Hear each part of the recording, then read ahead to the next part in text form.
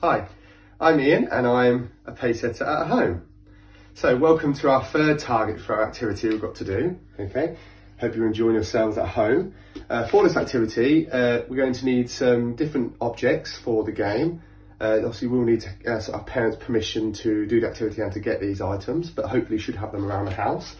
So we'll need basically a few different plastic and empty bottles, so it could be any sort of bottle or plastic container that you've had recently, and obviously make sure they are empty and then make sure they're not anything other than plastics for your safety. Once you've got them, okay, you can have as many as you like, so up to sort of 10, which is how many we ideally need, but if not, you can have 6, 7, 8, as many as you can get is fine. For the bottles, you'll need to arrange them in a bit of a triangle shape, okay? Whatever distance apart you'd like. It can be further apart from each other to make it harder, or closer together to make it easier for you. You'll also need your faithful bundle of socks, okay? So a couple of pairs of socks rolled up into a ball ready to be used.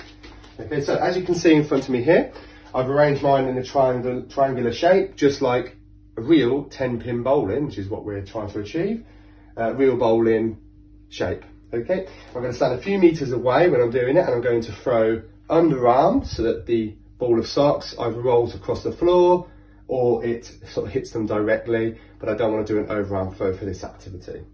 So you'll stand a further distance away, nice and low, you're going to throw and see how many you can get down. Oh, so I didn't get them all down that time, but you can keep trying. This activity you can do in pairs or with other people in your household, have a competition. Or as I said before, in some other activities, you can do it individually, where you'll just try and get as many as you can in a certain time or in a certain amount of throws, and then you can afterwards try and beat that score at a later date.